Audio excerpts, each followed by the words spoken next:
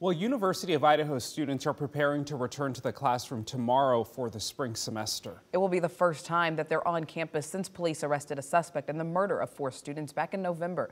KREM 2's Nicole Hernandez is joining us from the newsroom right now. So, Nicole, what is the university saying that they're doing to make students feel safe as they return to campus? So Channing, Tim, U of I will still be offering students counseling and private security as the semester starts. And for some, this will be their first time back on campus since those murders. Some students will be staying remote as the semester starts. The university says on-campus security will not be as heightened as they've been for the past 2 months, though, as their police, of course, arrested that suspect. They say the change most students will notice will be less police patrols on campus. And University Vice President Tori Lawrence says the university is working on new classes for student safety.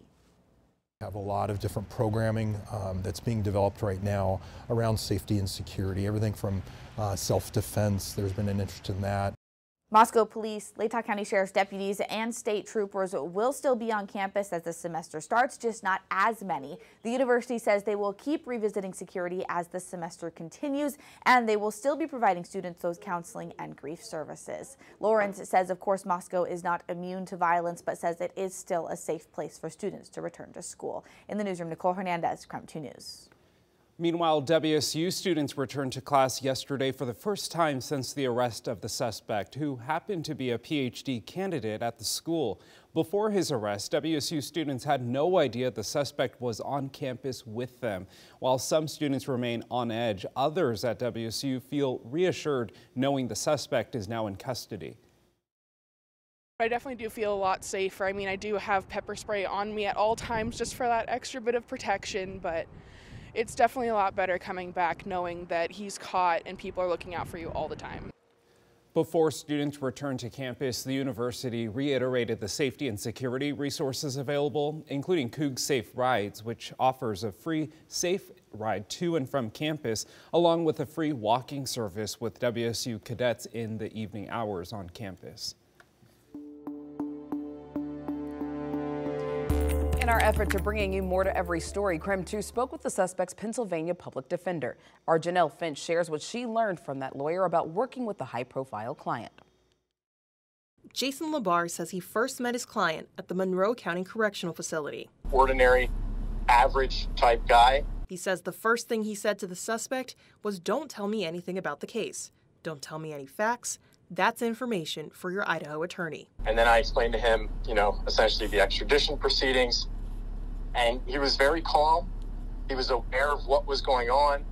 He was aware of the murders. He says his client was intentional about what was said on his behalf in the statement to the public. The statement that was written by myself in my office, but the exonerated, the eager to be exonerated was his. He specifically said eager to be exonerated rather than he was innocent or something like that. Now, proving his innocence is in someone else's hands. Kootenai County Public Defender Ann Taylor. When I spoke to Attorney Taylor, I essentially said, "Tag, you're it." Labar says after reading the affidavit, he says his client's defense team may be able to poke holes in an upcoming trial. So you have transfer DNA on the teeth. Transfer DNA can stay on an item for up to at least a year if no one else touches it or it's unblemished or something like that. So, that doesn't place him at the scene on the day of the crime. Certainly it's suspicious that he turns his cell phone off, but cell phone tower pings are unreliable at best. If it pings off a tower, you're talking that the individual's within 20-mile radius of that tower. Labar says for those invested in this case, this is just the beginning of a long process ahead.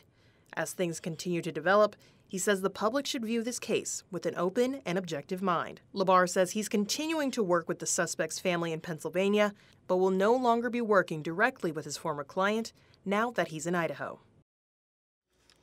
Now, the suspect, Brian Koberger, is due back in court this week. Here's what we can expect next in these court proceedings.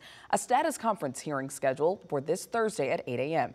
Now, that is typically an opportunity for the judge to make sure that both sides are on track, working cooperatively, and are prepared for the trial. The suspect's preliminary hearing is not scheduled just yet, but it must happen within the next week and a half.